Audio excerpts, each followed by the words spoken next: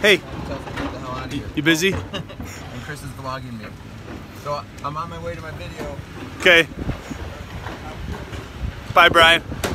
Well, here we are, folks. We're in the city this morning, working on a multi-day project. Brian, pulling his usual stuff, comes, does a little finger wag, and then takes off. So there he goes. Here I am. This is going to be a really neat project. So for any of you that are used to working in metropolitan areas or city areas, logistics are definitely the #1 hurdle that we all face. So here's our access, an alley off of a one-way. We tore down what's up all you guys from around the world? We tore down this chain link fence. We're gonna have to pull out some of these viburnums. This machine is gonna have to crawl over this wall. All the rock's gonna be loaded in through the alley. Let me walk in the property and kind of show you what we're working with. So this is gonna be completely transformed. Uh-oh, it's like a small jungle in here. Look at this landscape.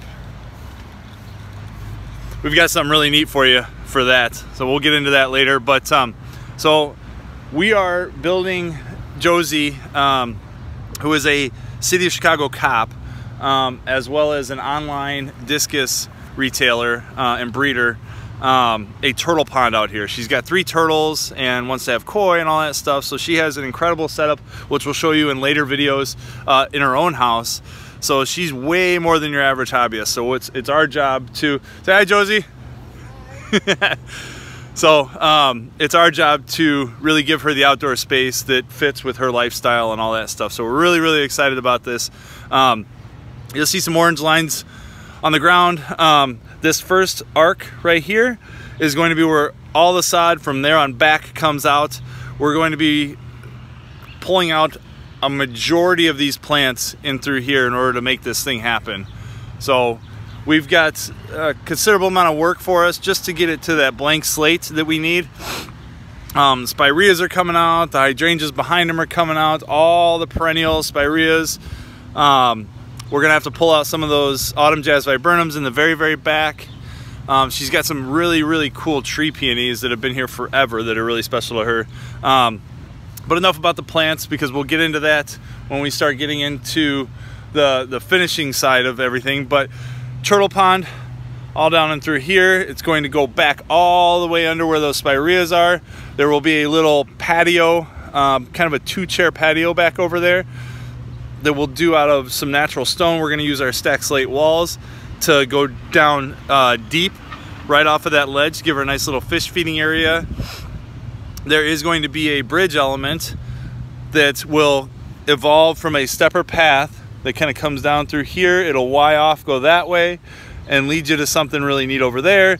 Twist and turn, bridge comes in somewhere right about there. I think what we'll probably do is we'll probably do some steppers jointed really closely together. Then taking you through to this little 2-person cafe table sized patio over there. Looking back, the biofalls, we've got 2 6,000 biofalls, which will be sunk up in there, dropping down into a little bit of a stream.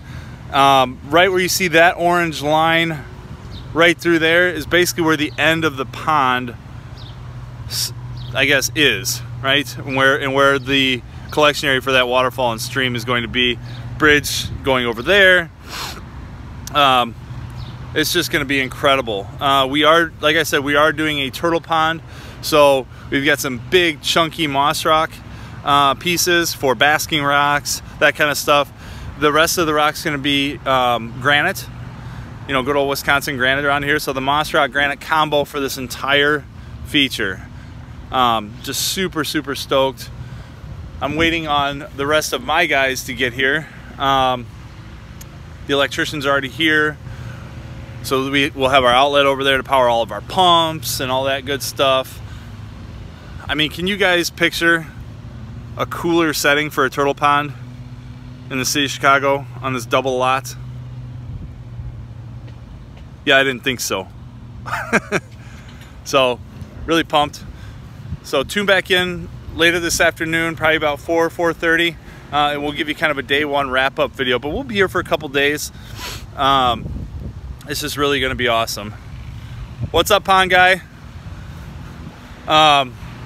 So yeah, hang back, and we'll check back in, like I said, about 4:30 this afternoon and give you kind of a progress update. We've got a ton of plants to move out of here, a bunch of sod to get out before we even start scratching the surface on the excavation. So I cannot wait to get started. It's going to be incredible. All you guys out there that tuned in this morning, thanks again. We'll see you later.